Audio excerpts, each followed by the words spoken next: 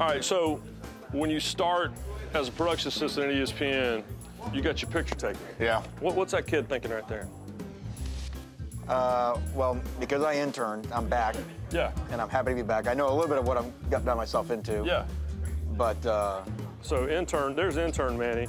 Yeah. And that you got the flow in that one. Like, I'm not sure. That's a little creepy to like, me. This is college student.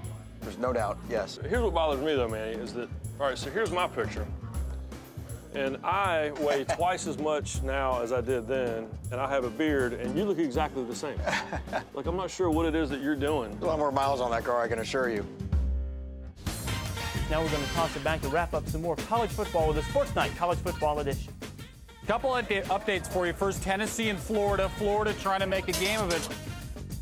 All right, so welcome home, right? Yeah.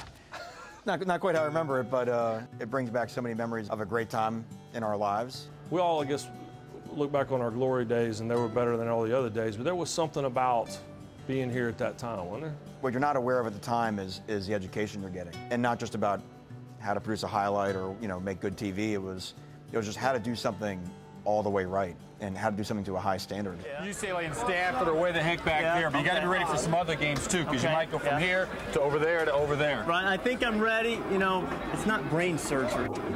I remember when the word starts getting out amongst all of us that you're quitting and you're going to coach football, and we all were really excited for you, but we also thought you were a little bonkers. Yeah. Why? It's not a little bonkers. It was a lot bonkers. No, it was a lot, yeah. My easy excuse is Sterling Sharp. Okay. You know, Sterling was on the NFL shows at that time, and you know, there wasn't the army of analysts like ESPN has now, so we would get done with the Monday Night Countdown show and watch the game, and Sterling would always joke, he's like, I'm going to get into coaching, and when I do, I'm going to hire you, I'm going to bring you with me. How about Manny Diaz? There's some class to head over there as the defensive coordinator and tell that quarterback you were a tough out.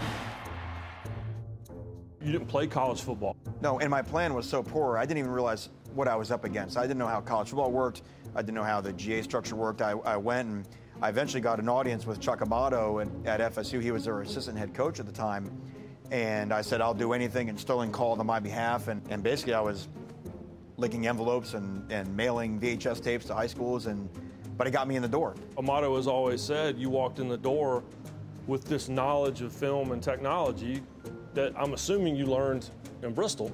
I did. Well, most coaches couldn't turn a computer on. So, like, all of a sudden when I showed up, you know, I would say, like, in the land of the blind, the one-eyed man is king. I became the one-eyed man in terms of, like, computer knowledge. And so, in a weird way, it gave me value in a room where, from a football acumen standpoint, I would not have any value. You just got to commit. You got to go all in. There it is. What an athlete.